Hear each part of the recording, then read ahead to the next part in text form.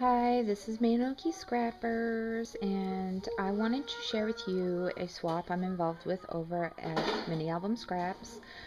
It is a cigar box swap, and we have to fill it with at least 6 yards of trim. So I'm going to show you what I made for my partner. This is the cigar box. I've altered it, and that's the side of it, and underneath I put buttons on for the feet, and I glued some felt on and some ribbon trim around it. And then I made a flower and put some flowers in. It was kind of vintage theme, and I crackled everything.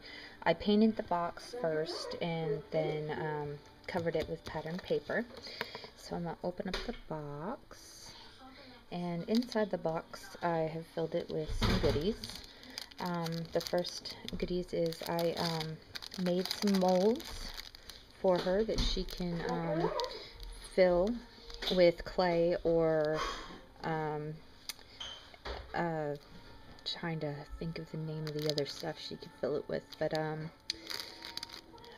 Tim Holtz has a video and stuff on how to do that.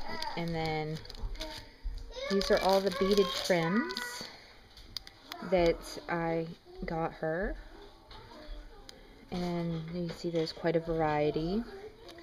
And then I have made her some flowers and some more flowers, and then here's some more trim,